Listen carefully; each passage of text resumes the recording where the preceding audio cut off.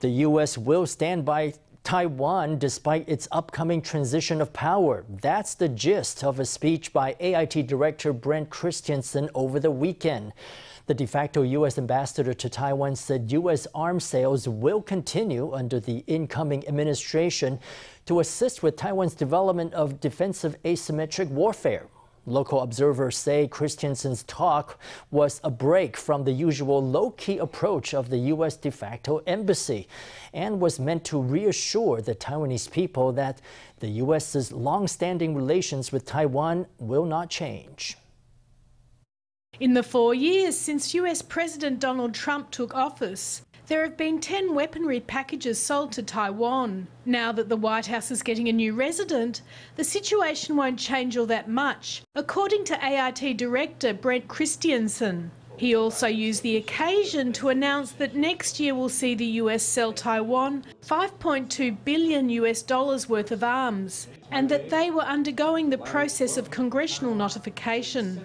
He said there has long been a bipartisan consensus on the need for the US to fulfil its obligations under the Taiwan Relations Act, and that the trend will continue in the next administration.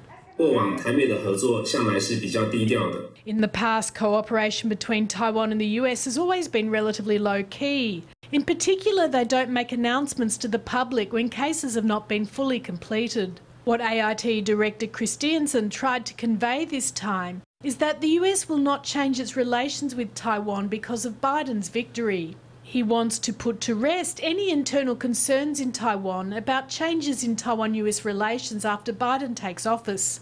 President Tsai has also pointed out at a press conference that Taiwan-US relations will not change due to the Democrats coming to power, and Christensen's remarks also helped affirm President Tsai's message. Christensen also mentioned that the Taiwan-US Economic Prosperity Partnership dialogue, conducted recently, was designed to strengthen substantial economic and trade cooperation between the two countries. He praised President Tsai's new southbound policy, which allows companies to diversify, lowering the risks they face in China. He criticised China's Belt and Road Initiative and how its related investment models around the world have become synonymous with corruption, extortion and debt. A very important part of the Belt and Road Initiative is the economy, and that's what Trump doesn't offer. But this is an area that a democratic government is better at. Therefore, Biden's most important priority may be to quickly repair relationships with the US as allies, and then quickly catch up in economic cooperation with its allies, so that it won't lag behind RCEP.